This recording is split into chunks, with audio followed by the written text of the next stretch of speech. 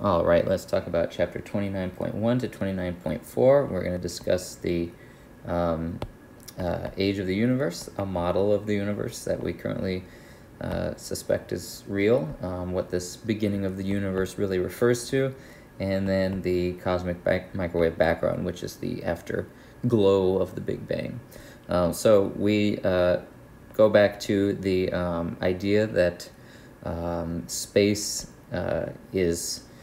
can be warped and curved and shaped and pushed and pulled by mass and matter. That's Einstein's theory of relativity, which predicts that. And then Edwin Hubble, remember what he noticed was that the further away a galaxy is, the faster it's moving away from us, which means that the universe must be expanding. Einstein initially, he was not in favor of that interpretation, and then after Hubble realized that the universe was expanding, Einstein initially thought that he wanted the universe to be static. When Hubble showed via the expansion of, or the motion of the galaxies, that the universe was expanding, Einstein called it the biggest blunder of his life, because he predicted that, and he should have just allowed it to exist in his equations as it was predicted, instead of trying to force his notion of what the universe should be, a static universe. He wanted it to be static and unchanging, because he thought that's what it was, which was really not based on any evidence. It was just what he thought it should be. Anyway, this idea that the universe is expanding, if you plot the recession velocity versus the distance of the galaxies, the data fits a line, basically. And if you ask how long it takes for this galaxy that's out here to be moving away from us with a velocity of 0, how long did that take? That's called the Hubble time, and that gives us our first estimation of the quote-unquote age of the universe. So the Big Bang is the idea here that there was no bang. It's really a misnomer, but the idea is that the time it takes to get to this expansion is related to the age of the universe. What it talks about here is that the universe has been expanding. We've been looking for whether that acceleration or that expansion has been constant or decelerating. What we've noticed is that the universe is actually expanding and then accelerating by measuring type 1a supernovas. So this is showing galaxies before and after a supernova goes off, and you see it's not in the bottom pictures, but it's in the top pictures. These are type 1a standard candles. Type 1a supernovas all emit basically the same amount of light, because remember, they are a white dwarf with a companion star, and the white dwarf puts material onto the white dwarf. Sorry, the red giant here that expands or whatever. When it gets large enough, its material gets pulled by the white dwarf onto it, and then it gets bigger and bigger and bigger until it reaches the Chandrasekhar limit and explodes into smithereens. And when it blows up, it emits roughly the same amount of light, so we use them as standard candles, because the dimmer it is, the further away it is. What we found is that the universe is expanding, and so from this idea of the Big Bang, the galaxies today are moving apart faster than they were in the past, and we call this dark energy, which is driving this expansion. Basically, the more space there is, the more energy there is, and the more space is created in between the galaxies, and that creation of space is leading to this expansion of the universe that we call dark energy. Globular clusters here are some of the oldest things, 13 billion years old. Some of the oldest things in our galaxy, some of the oldest things in our universe. So we compare the globular cluster stars in our own galaxy to stars at the edge of the universe, the furthest, faintest stars we can see. This is a telescope here, and showing you, comparing to the Colosseum in Rome for some reason, if people know what that is for scale. All right, so model of the universe here. Based on this idea of the Big Bang, that Hubble just measured galaxies to be moving away from us, and if you just say, well, if they're moving away from us now, then they must have been closer to us in the past, and ask how long would it have been since they were right on top of us, then you get the age of the universe at about 14 billion years, since the furthest galaxies that we can see would have been right on top of us. So this is where this expanding universe comes from, the idea of it. There's a really interesting thing here. All of our models of the universe are all consistent, and that's, you know, an important part of a scientific theory, is to be consistent with all your observations. One of the things we observe is that light from really far away is redshifted, and it's not redshifted just because of the relative motions. We've talked about the Doppler shifts. It's not shifted just because of the relative motions, but it's actually shifted because the wave, as it travels towards us, space has been expanding, and so the wavelength gets longer as it travels through space itself being stretched. So when we look at distant galaxies, there's two redshifts we care about. One is the redshift from its motion, but there's a second redshift where from the stretching of the waves due to the expansion of the universe. So there's different models which tell us about the fate of the universe. When the Big Bang happened, which was, again, not a Big Bang, it was just a moment in the history of the universe where it was very hot and very dense. Did it expand forever, or will it expand, and then will gravity pull back on everything and cause the universe to collapse back in on itself? Will it expand forever and never reach, I mean, it will still decelerate, but it will never completely collapse? Will it expand at a constant rate forever? Or is it, which it turns out ours appears to be, a universe that will expand and then accelerate and expand even faster? So we're trying to understand which of these universes we live in. We're pretty sure we live in the accelerating universe now, based on the data. This is a plot that's, again, showing the different models of the universe as a function of time here. This is the scale, and this is time. So this is a universe getting bigger and then smaller. This is a universe that's getting bigger and bigger and bigger and then just kind of coasting. And here's one that's just getting bigger and bigger and bigger at a constant rate. And here's our universe accelerating, okay? So its scale increases as a function of time always, and that's what we expect our universe to do. Okay, so yeah, the closed universe here is the universe that expands and contracts back down in on itself. We do not expect that to be the case anymore. That was a very compelling idea. What we are pretty sure is that we have an open universe and it will expand forever. Okay, so this cosmic tug of war is just the interplay between gravity slowing the collapse, slowing the acceleration down, and dark energy expanding it out. So that's the two things we care about, is how quickly is the universe expanding and how much matter is there of gravity in terms of the galaxies to slow this down. And what we find is that the density is about 1 to create a nice flat universe, which is constantly expanding and accelerating. So it's very, very interesting. These are some galaxies. We're measuring the redshift of them. You can see the redshift here is 8.8, 8.6, 9.5, 11.9. Remember, redshift is the percent of the speed of light these galaxies are moving away from us. So this galaxy is careening away from us at 11% the speed of light. That's a pretty good clip there to have that amount of redshift.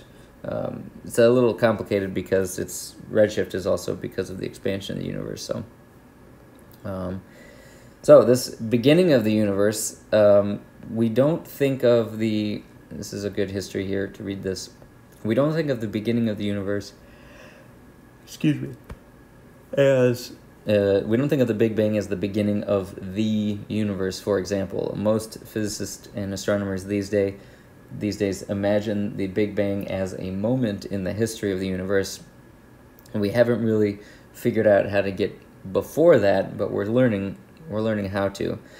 So the idea is that the universe was just very hot and very dense at one time, and it's been cooling and expanding ever since. So there's a history here of the first few minutes of the Big Bang. So the idea is that you have galaxies, galaxies, galaxies. These are all moving away from each other. Well, if you rewind time together, then you imagine these galaxies all on top of each other, and what would that be like? the temperatures and densities would be very high, be very hot, and so on. So we're trying to imagine where we are today. If we rewind the universe and start forcing everything together, then we get very high density protons, electrons in a plasma, and then before that we have just quarks, which make up a proton and a neutron. We got, so you remember your traditional atom is a proton and an electron. You might have a neutron in there too. And then protons and neutrons are actually made of little things called quarks. And so you can imagine the proton being made of all these quarks. Well, if you put the temperature high enough, you can strip the electrons off, and so then you only have the protons and neutrons. But if you create the temperature even higher, you can actually strip the quarks out of the protons and the neutrons, and then you just have this sea of quarks that are not in any form or style, and those are called, that's called a quark-gluon plasma. Quark-gluon plasma. And gluons are the particle that holds quarks together. We call it the force carrier of the strong force. Okay, the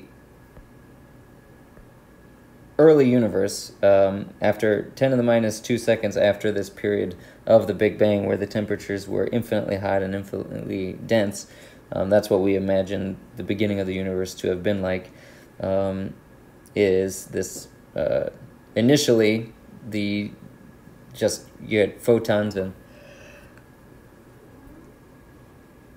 electrons and positrons all fighting each other and emitting light and not settling down into any sort of atomic structure. And then as the universe expanded and cooled, you started to get protons and neutrons to form, and then protons and neutrons started to get together to form hydrogen and helium and heavy hydrogen, which is called deuterium. So one proton is hydrogen, a proton and a neutron is still hydrogen. It's called H2, which is nicknamed deuterium. So because this is an isotope of hydrogen, and an isotope just means it has an extra neutron in it. And then from about 300,000 years after the Big Bang, the electrons were trapped around the proton, and that allowed light to escape, and so that's what leads us to this idea of the Big Bang. Okay, so the cosmic background radiation is the light from this point in the universe. So basically, this whole chapter is very confusing, right? The whole idea is that the galaxies that we see today are moving away from each other, and if we rewind that until the beginning, how long did it take for those galaxies to be on top of each other? And then we imagine what the universe must have been like. It was just this really hot ball of mess. So at that temperature and density, what would matter look like? What would particles behave like? And at that matter and density, you have electrons, you have protons, you have neutrons. That's what we have today. If you rewind this all the way back to create those temperatures and pressures, you have electrons flying around doing what they want. It's not cold enough that the electrons are trapped around the neutrons and protons. The neutrons and protons, they're off doing their own thing, but in fact, the neutrons and protons are broken up into little pieces, so you just have this sea of particles, not in any structural form. So no periodic table of elements, none of that stuff. You just have the fundamental forces working. And then as it cooled, you formed nuclei, electrons, protons, and so on. And then those nuclei, once it cooled enough that the electrons were trapped around the neutrons, light, which previously was in a sea of fog, escaped. And that light from the beginning point of the universe. Now remember, when you look out into space, the further out into space you look, the further you look back into time, and you can actually look into the point where this occurred. So you can look all the way back to 13.5 billion years ago and see what the universe was like at that point. You can't see any further than that. The most distant light that we can measure is the cosmic microwave background, and it's the light emitted when the Big Bang cooled enough for photons to no longer be trapped in a cloud. It's like the fog lifted.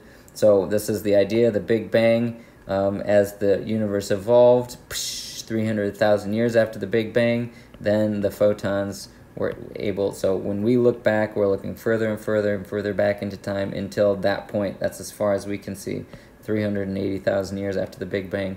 We cannot see between that point and the Big Bang. We just can't see it. It's too foggy. There's nothing happening there that we can measure, and we imagine it to be like clouds. So we can look back into that point. We can't look any further because of the photons being trapped between a bunch of electrons.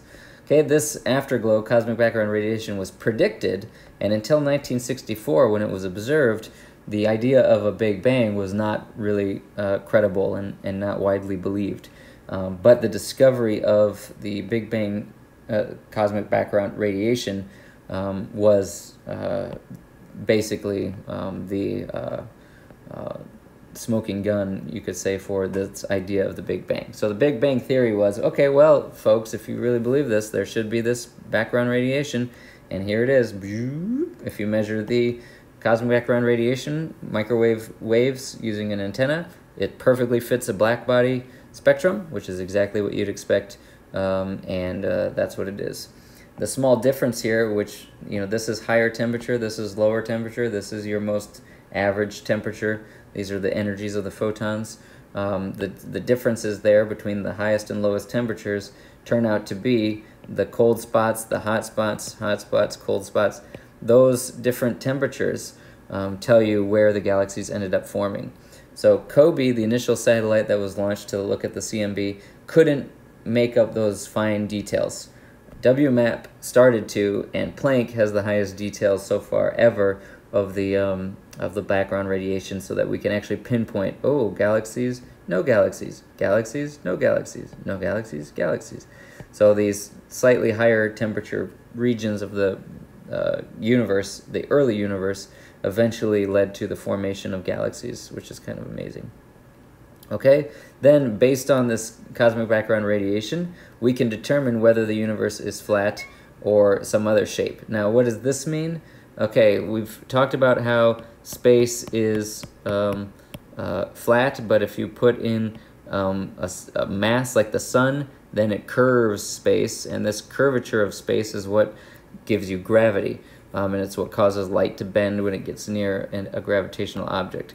Okay, so the question is then, we've got a star, we've got another star, we've got these warpings of space around that star, and around this star, everything's warped and messed up. But what about in between the stars? Is space overall have a slight curvature, or is it perfectly flat between the stars?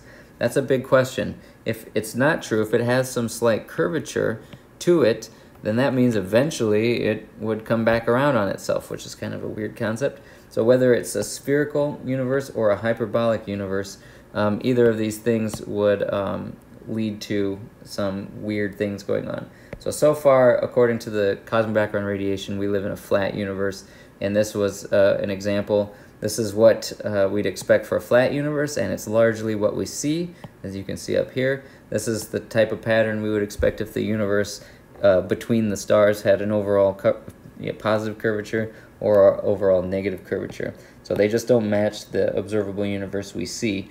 We're pretty sure the universe is flat. So to summarize, we think of the universe as having a beginning, quote-unquote, 13.799 billion years ago.